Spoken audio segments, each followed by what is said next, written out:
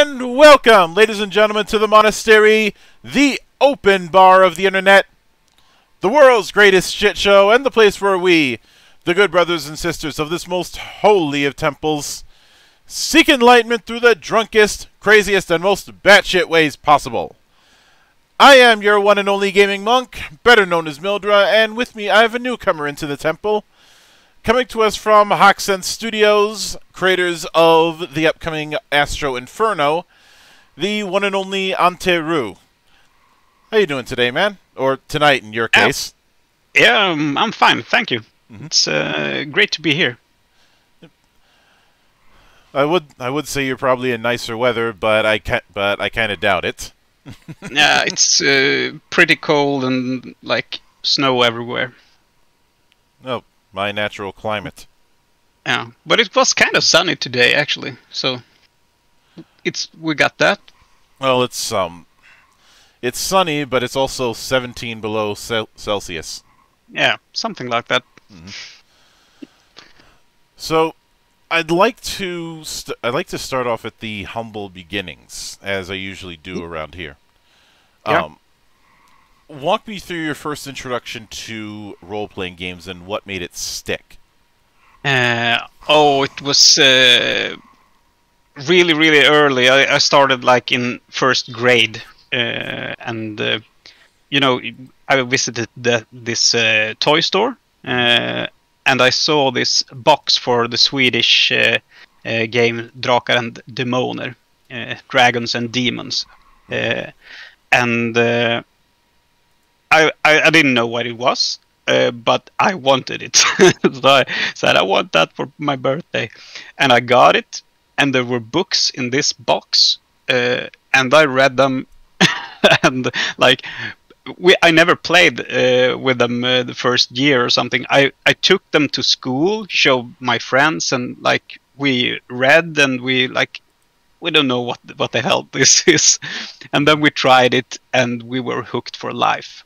That's sort of the start actually, and later on we grew up, started to play English role-playing games like Call of Cthulhu, and it's like a golden age for me. Like it's the start of the like 1991 or 1992 or something.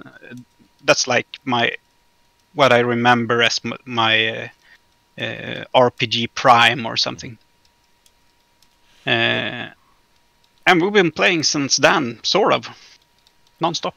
But it sounds to me like you were not a one-system lifer like some. You jumped around between. No. I don't think anyone in Sweden did that, because we have so many like franchises in Sweden that we had first it was Drakar and Demoner, the fantasy setting that was sort of Dungeons and Dragons, but really more like GURPS or basic role playing. And then Mutant came out shortly after that. So many who played Drakar and Demoner moved over to Mutant to play like the Badgers with AK-47s and stuff, because it was fun. And then Cult came. That's really what got me stuck forever, because it was so heretic. I was stopped, and I must have been like 15 or 16 years old when this happened. I was going. I'm living in this really small town up in northern Sweden, and I was walking. It was winter, and I was walking, and I had Cult the box under my arm, and a person across the street is like, "You there? Is that Cult?" And I was like, "Yeah. Do you know that this is pure evil?" And he was like a religious, like free religious guy. Oh, one of those. Yeah, and he was a lot older. I guess he was like 30 years old or something. And he like preached to me for like 30 minutes, and I couldn't get away. I was, I'm sorry. And he talked about, you're going to hell, and you're gonna, when you burn yourself on a lighter, that's what it's gonna feel like forever. I was like, what the fuck is wrong with this guy? So that's my introduction to like heretic role playing, I guess. You want to know what I find funny about some cult having that reputation? Yeah. No. Well, that cult has a lot of its motifs firmly rooted in Gnosticism. Yeah. So a lot of the ideals within it, which is why some people say it's Call of Cthulhu, except you can win. Yeah, there's something in there. But would it be fair of me to say that cult was one of the big inspirations for Astro Inferno? Yeah, you should say that, because it actually started with I was playing a campaign with my players, and it was this 18th century campaign in Italy, in Venice, with plague, and they were working on a university and stuff, and it was a really fun campaign, but the campaign material like grew and grew and grew, and I like wrote this large pantheon on top of the existing cult one. And when I was finished with that campaign, I was like, what am I going to do with all this lore? I can't just throw this away. So I created Astro Inferno. So it's sort of originated from cult, actually. Yeah. Which is something I can certainly get behind, because there's been plenty of stories of games that started out as a hack of another that just evolved into their own thing. Yeah, I'd say one of the big examples of that would be RandomTalkingBush. Yeah, which has its roots as being an extensive hack of AD&D, and then it just kind of evolved into its own thing. Yeah, it took off on itself. And I'm sort of my first intentions was actually to like I saw Merkborg. I saw that and I love that book. It's like an art book, and I was like, well, I should create like an art role playing for game, but it like grew beyond that during the project. It's funny you compare Morkborg to an art book, because I don't recall the organization's name, but I recall that it was nominated for a legit graphic design award in Sweden. Yeah. It was, yeah. But it's a really nice book. Yeah. Now, I wanted to avoid the Morkborg comparison, because I thought that would be a little obvious. But since that cat's out of the bag, I will admit that I was certainly getting that same doom metal vibe. Although I suppose the best way to put it is that if Morkborg is doom metal, Astro Inferno appears to be black metal.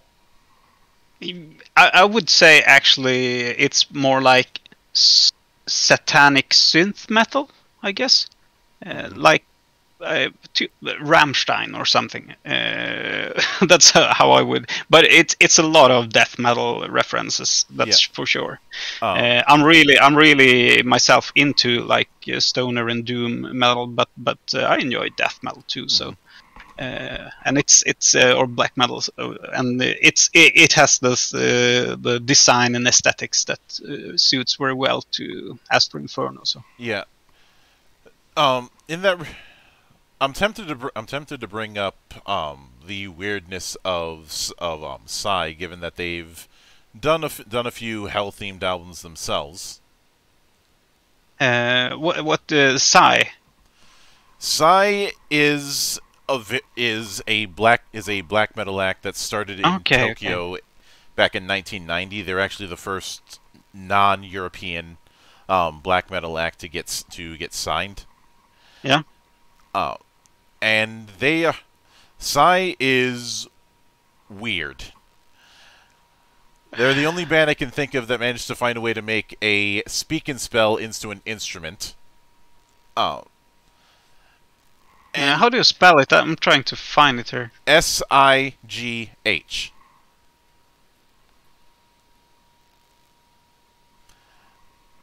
Okay. And yeah, they've while they are black/experimental metal, I think just going with the genre name is doing them a bit of a disservice. But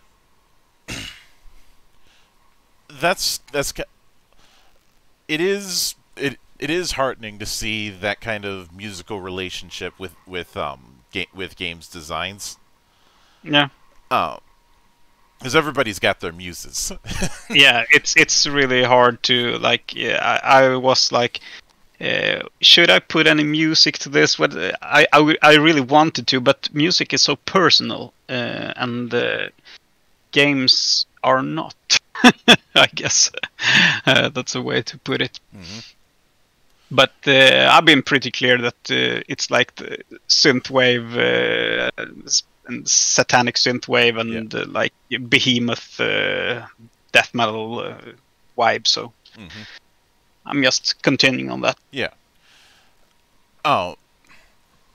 In that same vein, you talk about it being a beyond grimdark setting. Yeah. Now, when it comes to grimdark, obviously people have their own associations with that term. But but when I hear that, I keep thinking of post grimdark. Is that kind of what you're going with? Yeah, exactly. Something that's like worse than the grimdark. So midnight with extra steps. Yeah, and like extra everything. It's misery quadrupled. This world that I've created, I don't know if you have seen, it's a Russian movie called It's Hard to Be God. If you haven't, go see it. It's phenomenal, actually. And in this movie, there's like one smart person. And he's sent to this planet from Earth. And since he's like mediocre intelligent, and since he's like mediocre intelligent, the one-eyed is leading the blind, and everyone else is like the most moronic, almost like animals intelligence. So they walk around in the mud, they eat like fish that like rotting fish, and they smear poop in their faces, and it's like so the complete despair, and that's pretty much Astro Inferno. The like Varda, the normal person's world in Astro Inferno. Yeah. Now, I suppose another point of comparison that I could make would be the Hell art by Wayne Barlow. Something else I have missed. Wayne Barlow. If you type in Wayne let me type in the right spelling for you. American fiction writer. Is it him? Heart of Hell. Yeah, that's the one. Sure. I've never known Wayne Barlow as a fiction writer, but more of a concept artist for a lot of different films and other projects. Obviously, Hell was never made into a film because I don't think any studio would touch it regarding how much this would cost. Yeah. Oh. Yeah, he's done some pretty cool stuff, and I can tell you that this is really up Astro Inferno's vein. It's like epic, dark, hellish, and heretic stuff. So yeah, it's you're on the money. Mm-hmm.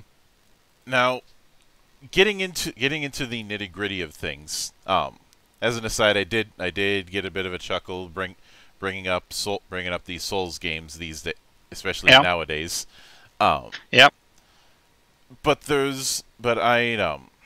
I'm a bit curious when it comes to the concept of forms and destinies, which you liken to races and classes, but I get the sense that there's a bit more to it. Yeah, it's if we start with the forms, all the forms are humans, or at least human bodies in some cases, because the Liliths are actually a demon soul inhabiting a human body. Mm-hmm. But the other forms are human souls that sort of got got lost in hell, I guess, for a better word. And they're very like different sort of. You got the Genesis machine that is, these large robotic beings that somewhere in there there's maybe a brain, or there's like a program, like a copy of a human mind or something that's still considered a soul. So in the eyes of hell, it's a human.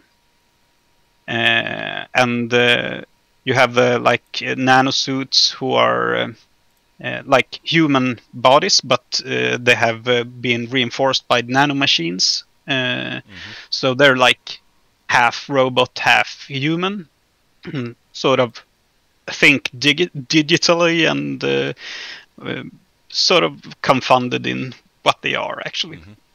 And you got the normal humans, of course, and that's sort of a selling point actually to the game, the Undying, I call them.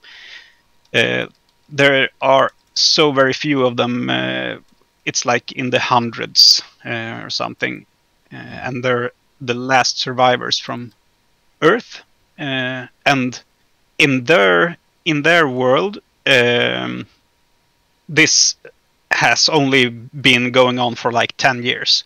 They've been sitting on like a space station, seen the world go to hell, lived in like the Great Fog, they call it, like large cloud of smoke or something, and like living on reserves on their satellite or space station, and like see the emergency systems light up one by one, and finally they're like, what the hell, I'm stepping out, I'm dead anyway. So they're like put on their suits and step out of their capsules and float out into space and land on like a shore, and see a little settlement where some people are, and they're like, what the fuck?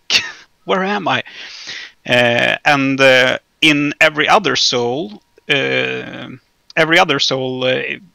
regards this world to have been like eons. It has been like billions and billions of years. And to the Undying, it's like, but it was 7 years ago. So the world has aged really fast, I guess. Yeah. And what I'm curious about when it comes to forms is how much of a factor they play into character creation, because I think we've both seen games where your choice of race or its equivalent matters a little bit in the early game, but by late game it doesn't matter all that much in terms of what it brings to your sandbox. Yeah. and it's actually the same here. You start with little different like you have sort of different capabilities, I guess, and there are some abilities that are tied to your form that you can't like have from any other form. But mostly you develop independently and can like any form can like develop into, this world is really weird when it comes to evolving characters, because you can corrupt, you can grow tentacles, you can grow wings. And you can, and that's just the corruptions, and then you can like evolve into a god, drinking the bloods of the gods and evolve that way also. So and there's the black honey of the Haxan that's also mutates bodies. So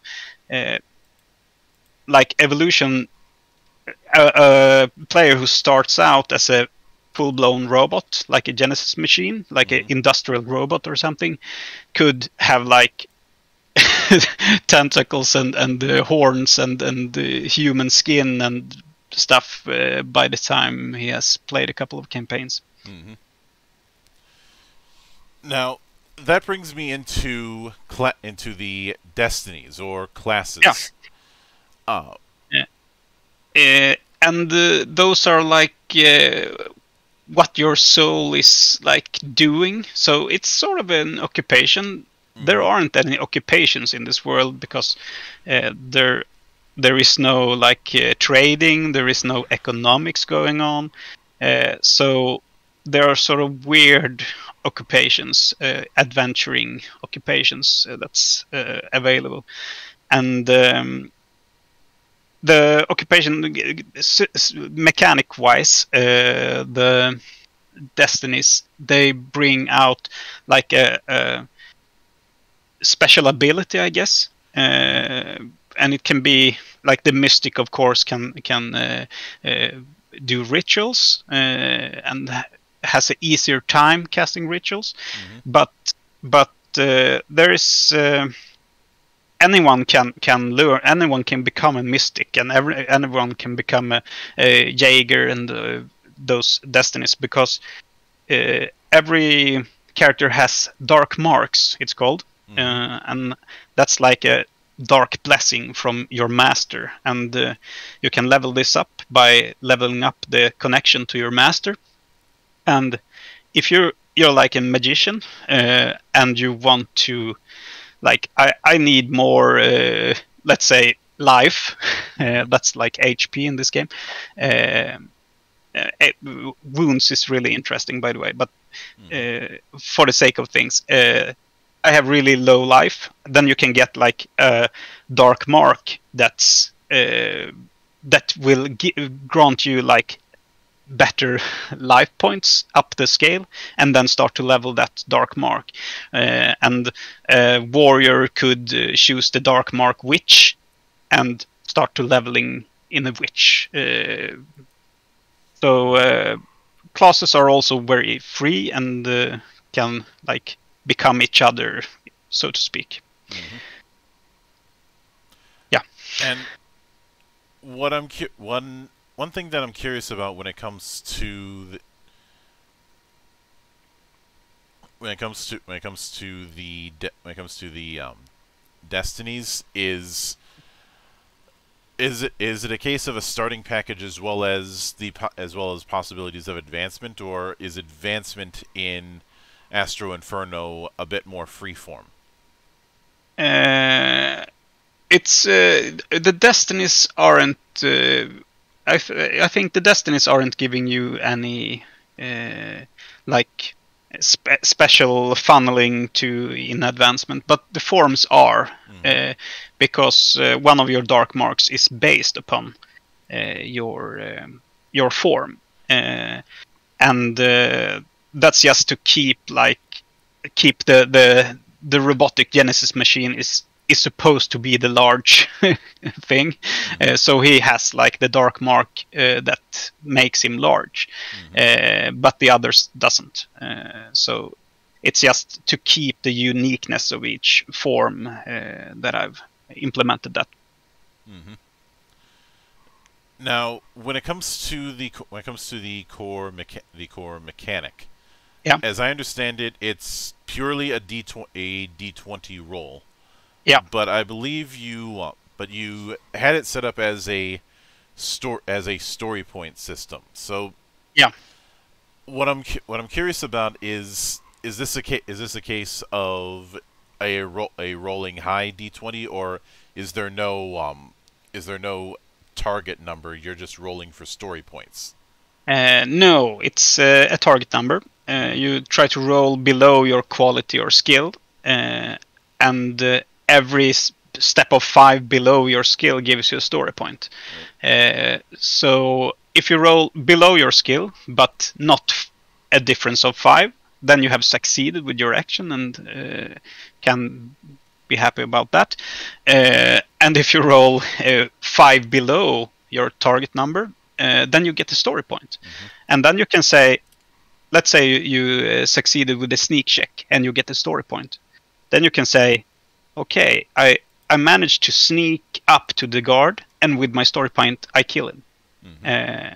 So you can perform a complete other action, like listening or killing people or anything, actually. So it gets very epic very fast, and like if you roll a perfect natural 1 in this system, then you double all your story points. So if you have a value of 15 and roll a 1, then you would get 3 story points times 2. Then you suddenly have 6 actions, and you can do a lot with that.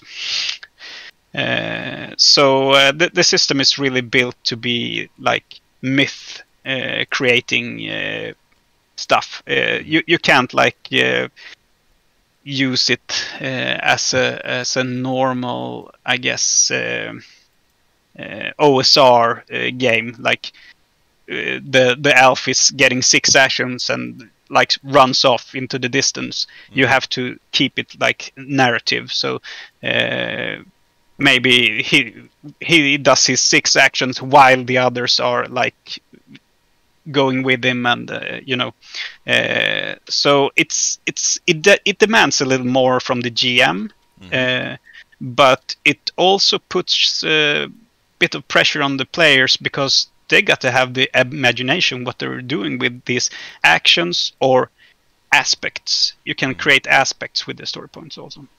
Yeah. And I will admit I'm a little bit reminded of the victory point system that's utilized in Fading Suns. Yeah. Although in that case you're trying to aim high, but under the target number. Yeah. Whereas this one you're trying to aim for as low as possible. Yeah. And the reason we keep it as low as possible is partly a homage to Swedish role-playing systems, because they always kept the inverted die where the lower the better, and the perfect being the 1, and partly because in this game you can advance so much farther than 20. You can have like 50 in a skill if you're really lucky, and so it's partly that choice. And in that regard, a lot of games have some sort of extra effort system, as I've called it. Yep. Sometimes this push yourself. Yeah. Yeah. And that's really important, of course, in modern role-playing games. And we got one like that also. It's called straining sanity, because sanity is really important. Every soul has an inner demon that is based upon the deadly sins, lust and greed, and So when you want to push yourself, you can lower your roll by 5 by spending 1d6 sanity points. You gotta have a d6 ready also, and like, okay, I'm like trying really hard. I'm pushing myself, and then you go a little insane every time you do that. You're letting your inner demon come forward a little more, and if you roll badly or have a low sanity threshold that is based upon your stats, of course, then you will gain an itch, an inner demon itch. So if you are have a greed demon and get an inner itch, then you have to do something to satisfy your greed demon. So it could be like stealing something, or lying to someone about some valuable stuff, or sneaking away from the others to loot something alone. And if you don't do that action before you gain another itch, then you get a craving. And then you really have to do something. The itch is like a role playing. You can like slap someone in the ass or something. Like it's more of a flavor thing. But when you gain the craving, then you like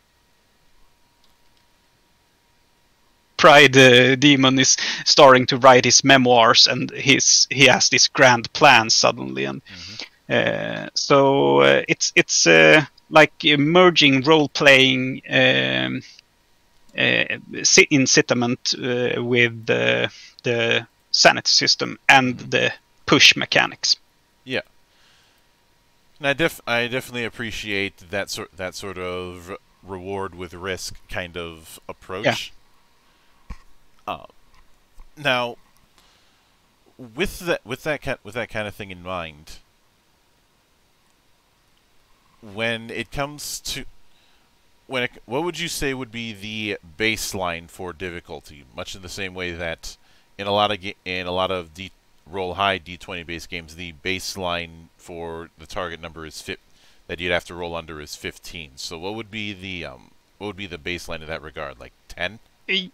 Yeah, I think between 10 and 15, that's sort of the sweet spot for skills in the beginning. But as you level up and become more epic, it's like 20, 25, because you need to make this, to fight the epic enemies and being the gods that you can be, or the demons. Then you have to spend a couple of story points here and there, and if you want to smash the demon into the wall, then you want 3 story points to create the truth that the demon is crashing through the wall and the wall is now gone.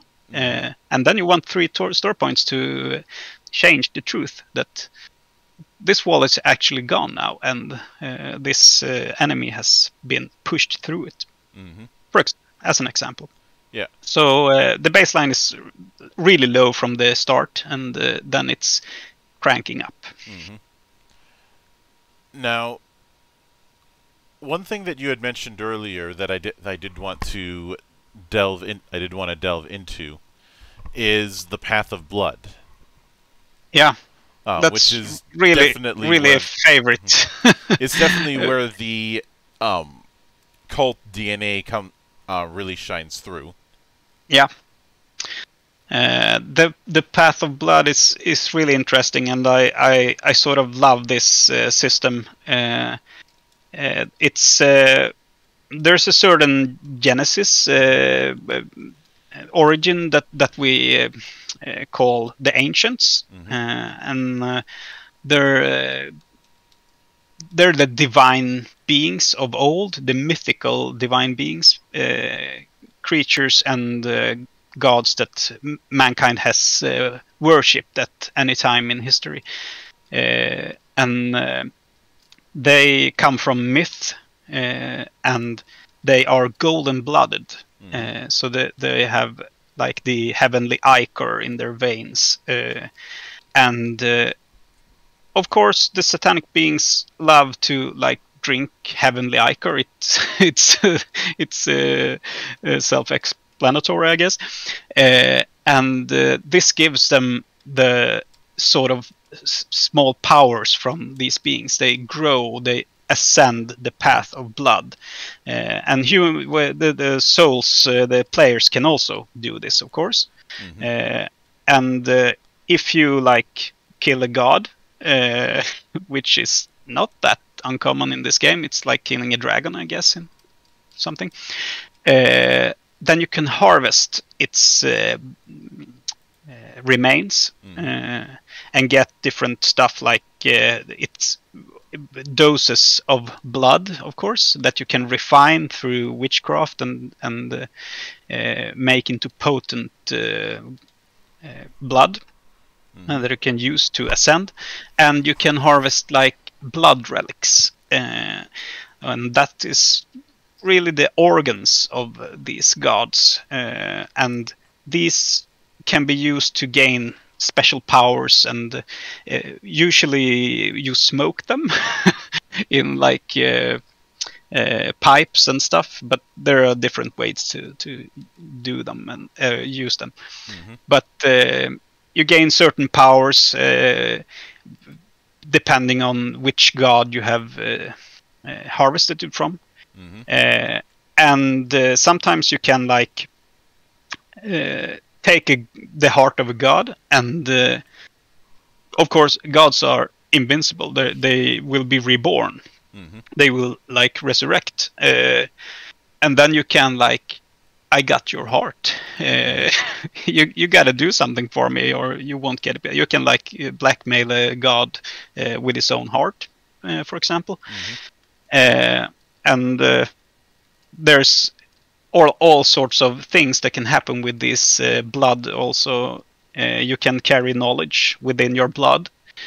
So if a soul can have like, I have the key to the vault of Odin. Oh, you have the key? Yeah, it's in my blood. Then to get that key, you sort of have to kill him and drink his blood. So blood can be a lot of things. Maps and keys and knowledge. Now, with that kind of thing in mind, I'd say given the depth of the setting, it's one of those things that can run into the potential issue of meta narrative, or the issue of how you integrate the player characters within the story. Yeah, sure. So is that something that's been considered in terms of giving people a means to integrate their characters, or some potential story seeds? Yes, there are actually. I when I started this and detected that this is going out of this is getting too much, and it's too weird for people to understand from the get-go. I said that we have to create at least 2 campaigns and 2 introductory adventures, just to get people to know what kind of stories that you can play in this game. So you have to describe it really well, because it's such a weird setting otherwise. And that's one part. And the other part is that I've sort of built the system with this in mind. You have when you start a game, you start with the embarking, it's called. It's like a way to get the group tight together. You always start with a bang, so to say. It always starts with something truly terrible happening, and this like sets the ship to sea, I guess, the embarking. So it starts the journey of the players, and makes them have a common goal and grounds them in the story. And then to gain experience, you have the journey system. That is everything you do and the truth you create in your stories, you note down in your journey. And then these events and songs are tiered. They're giving a tier, and this generates experience points. So it can be like the fantastic burglary of the small gift shop down at the the square, or like the horrible murder of the queen. And these are tiered differently, of course. And then later you can use these stories as you adventure through the void. And like, oh, we need a good story to convince this baron to lend us his relic ship or something. Then you can like, okay, let's use this story about the horrible murder of the queen, and then you gain a bonus, and you can use it for, like, depending on the tier, you can use it a couple of times.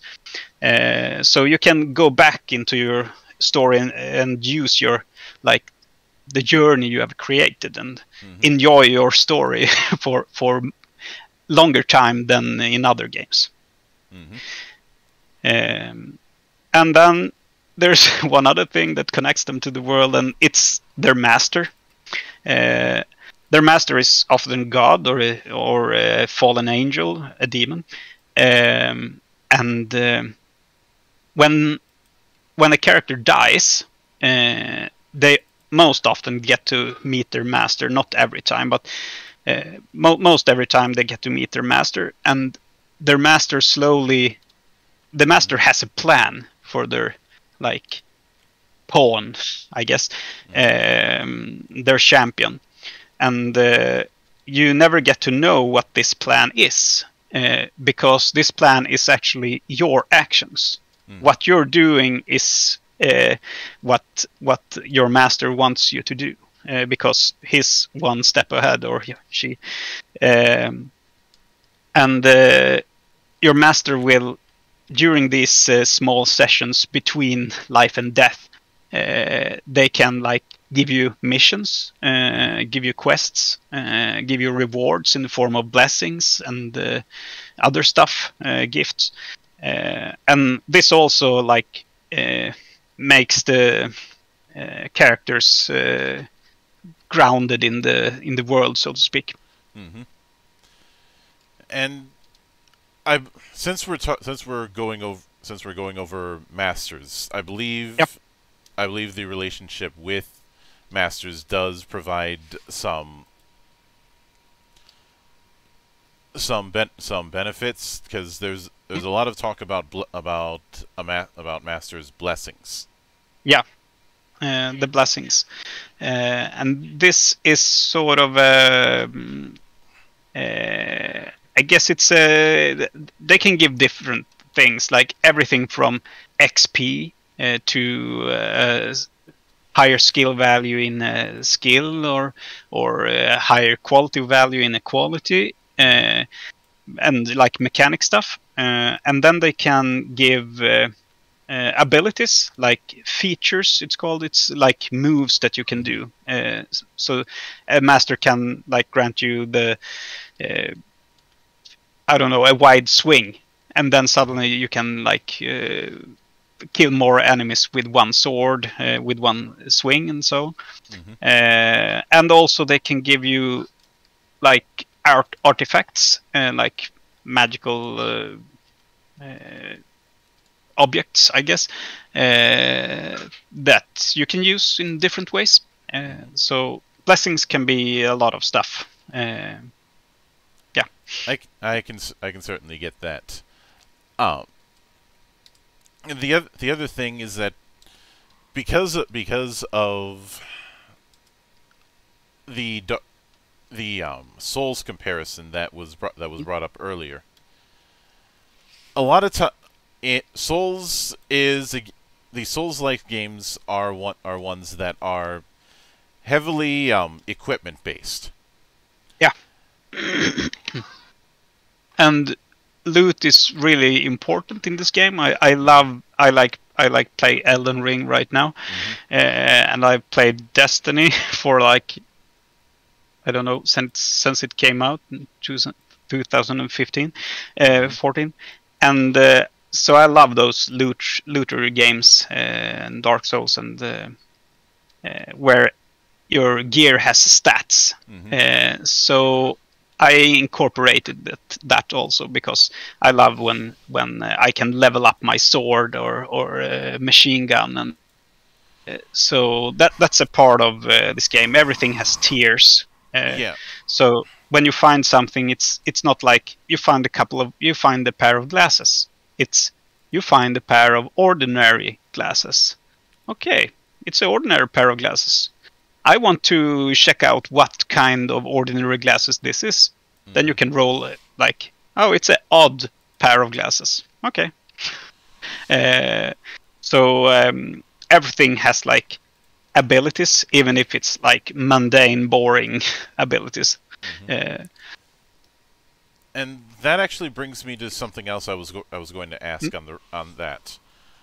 Within the loot system, is there going to be some sort of randomizer for the GM if he wants to do that sort of random loot? And 2, do you have plans to support custom loot? Yes and yes. We have like a loot table that you can use for different kinds of things, and there you get the randomized, not the abilities, because they are sort of on the side depending on their origin. So if you find a legendary spear, let's say, then to determine what abilities this legendary spear has, then you have to know what origin is it. Oh, it's a Genesis spear, for example, made by like smart materials, probably some Neon Evangelion spear or something. Then you go to, if you want to like analyze this spear, and then you have to go to the Genesis chapter and roll the Genesis abilities. So it's both a random table for loot that, depending on the adversary, the enemy you have defeated, or the room's rarity, I guess. If you loot a castle, it has a higher value than if you loot like a village or something. Then you have a different modifier on these tables. So after every when you kill someone, it's not like I take his axe, I take his armor. It's not that kind of deal. It's like, okay, let's see what loot value he has. Oh, he has +2. Okay, then we roll and see what the hell he has. Oh, I found the potion. You know, so it's more like I don't know, Diablo or something like that. More computer gamey, I guess. Yeah, that was what I was curious about, of how far you're going to be delving into that loot, given the inspirations you mentioned. Yeah, I actually, when I started working on the like deeper parts of these systems and the loot and stuff, I was a bit worried because I hate myself when you have to like stop and okay, now I've got to roll what this pair has the stats of these classes or something that like bogs down the game and makes it boring. So I sort of built this system that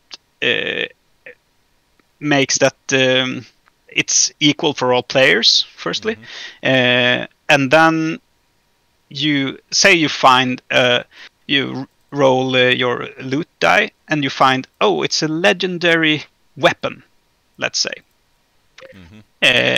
Then you could okay, I want to know what weapon it is.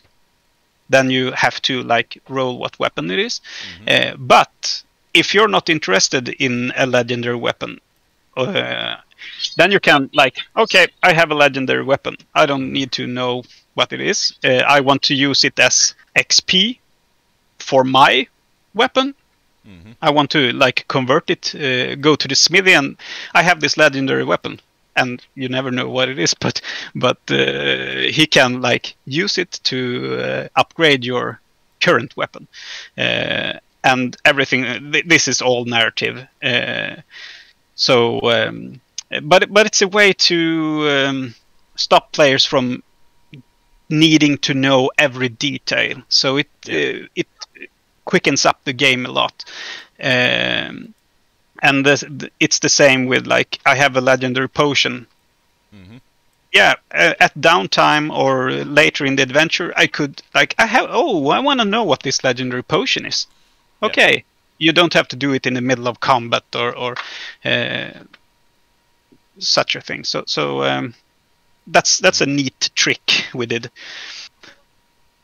Yeah, and within that, there's also the matter of faction play.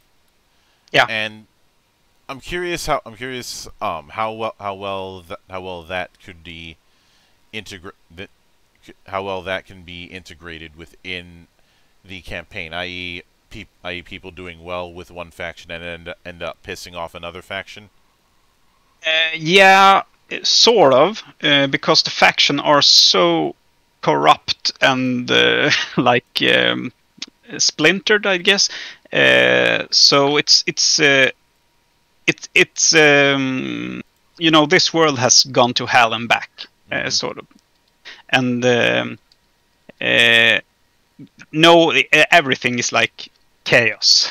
so it's often the case of you're working for a baron or a prince or something within the satanic court or satanic church or satanic legion, but this like employer you have could as easily hire you to like steal something from the god Odin or from another prince, because they fight among themselves as much. So there are two factions that are sort of more principle in their actions, and that's the Haxan. That's a covenant of 5 witches that are like, I don't know, like special troops, I guess, of the Satanic Court, and they are sort of more organized, and they have the factories where they make ancient weapons and stuff, and they make this black honey that they give to all their followers to make them more powerful, and then there's the Elysians, which are like the Valkyries and the Deathstalkers and all these like special kinds of champions of the gods that are sort of more motivated and organized compared to the players, I guess. The players could, of course, align with Haxan or with the Elysians, but they're free to do what they like. Now, with all that in mind, and there's a bunch of other things that we could go over, but I don't want to make this into a full guided tour of the book. What are you shooting for as far as a total page count with everything? Obviously, really hard to say. Yeah, really hard to say because the layout is, there are so much images on the pages, and I want it to be like half. I want half of the book to be images, and I'm aiming at. I think I'm aiming. I was aiming for 220 pages, like not too thick of a book, but still some pages. But I think we've gone past that, and well, 230, 250 or something. I don't know. We'll see as writing comes along and all the layouts are being done. Mm-hmm. And incidentally, I would like to congratulate you for going over 10 times your initial your initial that goal. Was really crazy. I thought it was like such a dark and niche game, so I thought, yeah, I'm not sure if I'm gonna make this, but well, there's an audience for this too, so I'm happy about it. Yeah. And what are you shooting for as far as a release window? Not a date per se, but a general window. I'd say November this year, up until March next year. My plan is to get it out by the holidays, but since this is my first Kickstarter and stuff can go wrong and the world is a really weird place right now, so we have like okay, we give us until March in case shit hits the fan. Mm-hmm. Oh, I will most certainly be keeping a close eye on how it develops. Yep. You're welcome. and I'm not going to wish you the best of luck because that is harmful. Yeah. So in lieu of not jinxing. Yeah. But with all that said, I would like to sincerely thank you for taking the time out of your schedule to come onto the show and enjoy the madness at play here. Yeah, sure, thanks. It was great. And anytime you see fit to return to the temple, the door is always open. Yep. As I often say around here, drinking is not mandatory, but it is encouraged. Yeah.